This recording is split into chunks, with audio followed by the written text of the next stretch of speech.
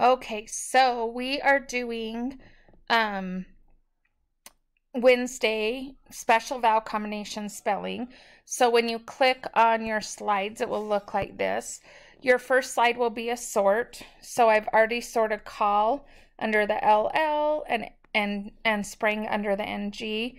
You'll continue to sort them all just like you did yesterday, and then remember to check the ends of them and make sure that all your LLs are in that group, all your NGs are together, and all your NKs are together. Then once you're done, you're going to do this tic-tac-toe board.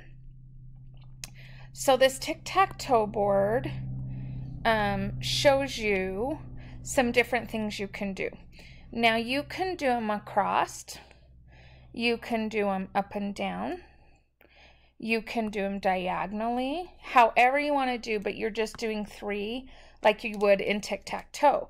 So I wrote 3, 5, and 7 down, so I chose this diagonal right there. And it says spell and prove 2 skill words from your word bank. So you'll have to go to your first screen, and on your paper, you'll want to make sure that you wrote your name, and then you'll look at words from your word bank. Let me try to make this a little smaller so we can look at both at the same time. So number 3 is to write 2 skill words. So maybe I would choose the word bank, and I would choose the word clang.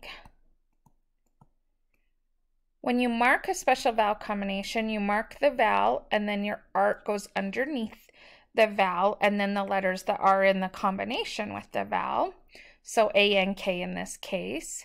If you have a blend, like in clang, you'll mark it with an arc.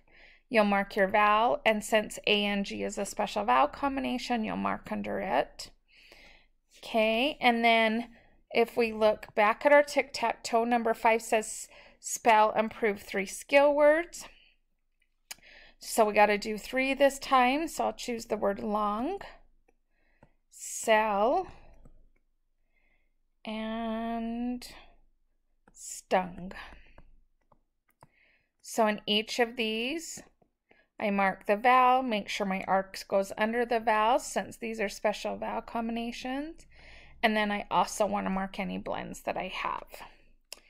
Then if I look on my tic-tac-toe, number 7, it says to spell and prove 2 words.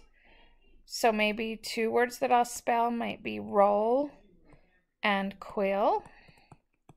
So on both of them, I want to mark the vowel and then mark underneath it with the letters in the special vowel combination. And then QU is a special combination because all Q words need a U with it. So to make that qua sound, you have to have that U with the Q. So we always arc them because they belong together. Okay, if we look at our tic-tac-toe board, I did 3, 5, and 7. My name's on my paper. I would take it to Miss Hackney.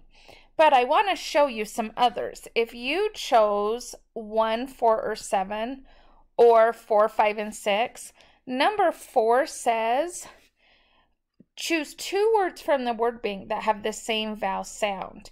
So for number 4, if I did number 4, I would want 2 that make the same vowel sound. So clang, they both make that A long sound. So those would work for number 4. So you could write bank and clang for number 4. Okay. Number 5 says to do 3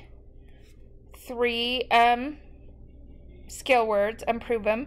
Number 6 says write a sentence using one of the most common words and 1 skill from the 1 word from the bank. So if I use the word roll and I use the most common word were, we were on a roll. So were is my most common word, roll is my skill word. I have a capital and I have a period at the end. So that shows you what you should do for 6 and for 4. I actually wrote 7 here, but this is actually number 6. So you'll just write the 3 words for what you did, or the 3 skills you did. Make sure they go in a row or go diagonally, and then do what it says. Number 2 says to put words in ABC order, 5 words from the skill bank.